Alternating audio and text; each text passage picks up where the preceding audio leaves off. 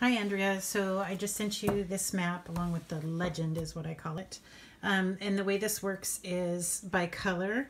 I put where I suggested the plants and then I listed what plants they are here.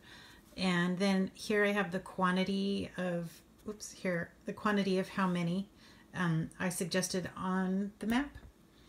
And then also whether they're a deciduous or an evergreen. If they're deciduous, they go away in the winter. If they're evergreen, you have green there all year long. So, and then these are my best guesstimates of how much they are per plant. And I usually try to over guesstimate so that I'm over the total rather than you being short. So with the quantity of each, I came up with $1,500 with tax for the plants in the front yard. Up in these two areas here, another $500 to run down the 40 feet of the driveway where the side garden bed was going to be. So take a look at these, and if you have any other questions, let me know. Sometimes the video is enough for people that they don't need to do a consultation, and sometimes it's not. So let me know, and I'll talk to you soon. Bye.